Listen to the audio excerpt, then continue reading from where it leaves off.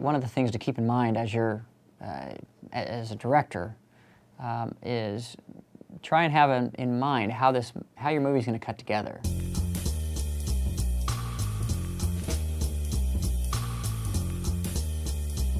So there might be certain camera moves that you'll do in production or as you're visualizing, doing your storyboards that are all going to pay off now in post. Picture sets the mood primarily, and after that, music really affects the mood tremendously.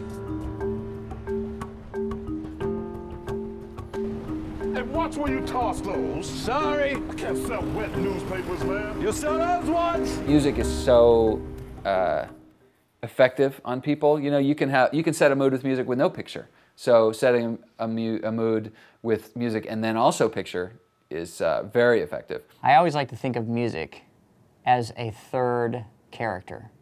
Usually you have your antagonist and your protagonist, and I always like to throw in music as another character, a main character, because it is a main character, and it creates mood, it creates emotion just as much as those actors that are on the scene.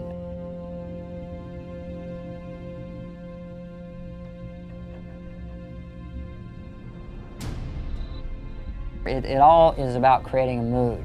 It's all about creating a feel. And if you watch a movie without music, that mood and feel is not there.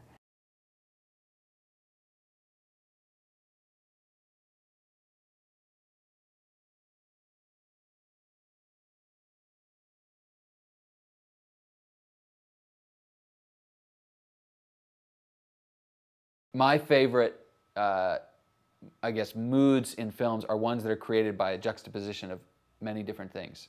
Not just, oh, if it's sad, put some weepy music over it with strings, you know. That is the kind of cheap way of achieving something. You know, if you have somebody slaughtering someone with a chainsaw and you play heavy metal music over it, that's not counterpoint. That is, okay, I get it. It's heavy duty, it's hard, the music's hard, everything's pushing in the same direction. But if you want to be a little more subtle and a little more complex, you might have the chainsaw scene going with some happy kind of music, some you know, bubbly teeny bopper music, and that's going to give the audience a sense that there's something else going on here. There's a third thing. There's not just music and picture. There's this third thing, which is an idea that the filmmaker is trying to communicate to you. The majority of the music was scored, and so we were able to take temp music when we were doing the edit and doing rough cuts. We took music that we thought would create kind of a similar feel and laid that into the edit so that we were actually watching the movie with the emotion that we were trying to create, or that we were going to try and create from the music that we were going to compose. Because you never compose your music until the edit is done.